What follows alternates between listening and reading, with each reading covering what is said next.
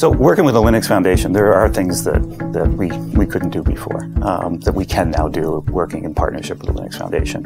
And it's that partnership brings the credibility that this is a project that will be truly governed out in the open.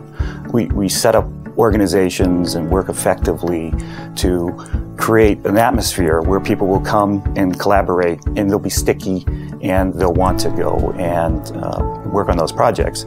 If we were just to take a project and open source it ourselves and expect people to come to that project, it's a very difficult path. But when you do it in partnership with someone like the Linux Foundation, that path very much gets smoothed.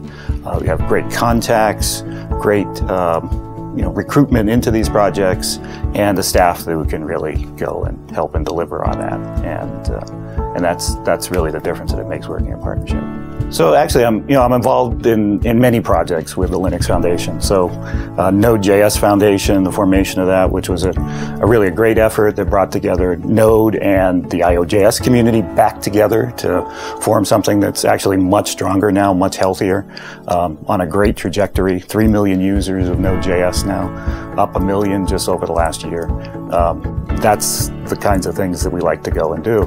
But there's other projects like the Open Data Platform Initiative, where we're taking and building specifications that will allow Hadoop users to feel confident that their applications can be deployed across multiple Hadoop environments, as an example. Most exciting is the Hyperledger project. We've got some of the biggest names in the industry now jumping in very quickly to go do this, and we hope that open blockchain work that goes on turns into a world changer, and we think it will.